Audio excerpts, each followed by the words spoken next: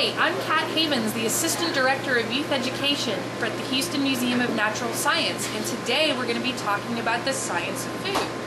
Cooking, you're a chemist even if you don't realize it, and today we're going to talk about what's going on with butter. Okay, to make your butter you're going to need the following items. Some sort of a bowl to make your butter in. I like to use metal, a whisk, some heavy whipping cream, cheesecloth, and some scissors to cut your cheesecloth with. Alright, now we're going to make our butter. It's really simple.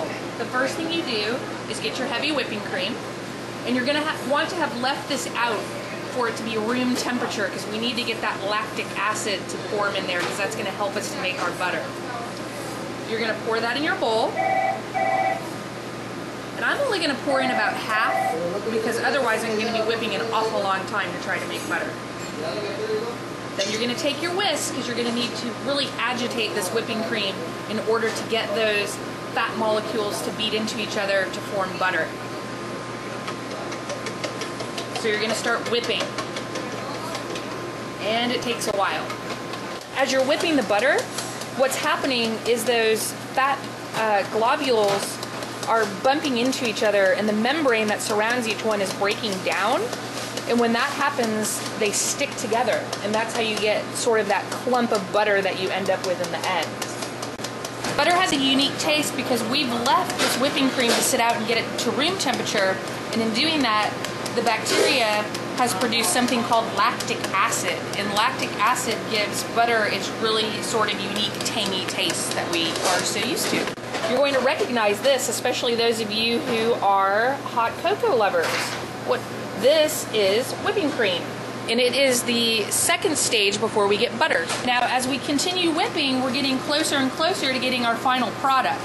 As you get past whipping cream, you're going to pretty soon have your big lump of butter, but you've got to keep going and really build up those muscles. But you can see how it's starting to change.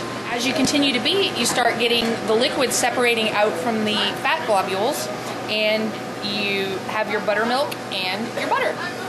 Now, we're going to get some extra liquid out of our butter and buttermilk solution, so we're going to need to cut ourselves a piece of cheesecloth.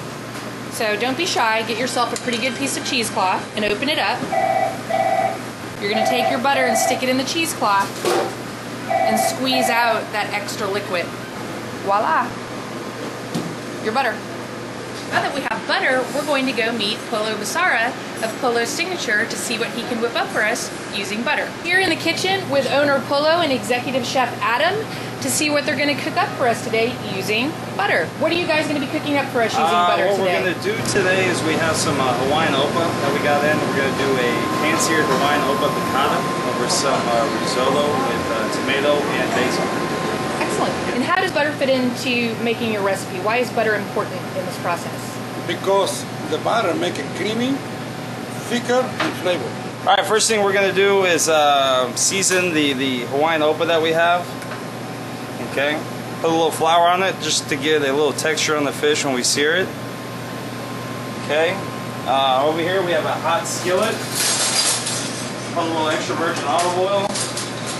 Okay, we're going to drop the fish in. So while that's going, we're going to start it off with our risotto with a little bit of the butter that you guys made. We're going to add a little bit of tomatoes, a little bit of basil, salt and pepper, and we're going to add the risotto that we have already made. Okay, and then a little chicken stock. Okay, you can kind of see what we're doing with the fish here, how the butter browned it up a little bit. A little more butter for the risotto to make it creamy. Add a little vegetables.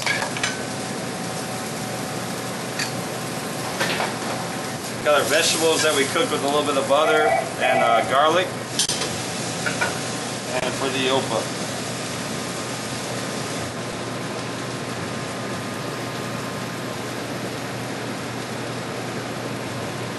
Okay, what we do, we'll put some herbs, butter. This is made by tarragon, thyme, and oregano. A pinch of garlic. When you roast the garlic with the herbs, butter, and throw the jumelan crab meat. Some lemon juice. Roast the shallots, salt and pepper to taste. And the last minute, tequila Patron.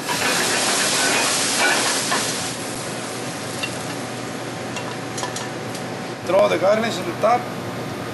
and a piece of lemon. Chives. Done. That's your lunch. I want to thank Polo and Adam for making this delicious dish for us. And if you want to learn how to make butter, you can go to our website at hmns.org. And if you want to try this delicious dish, come to Polo's Signature. Thank you. Thank you very much.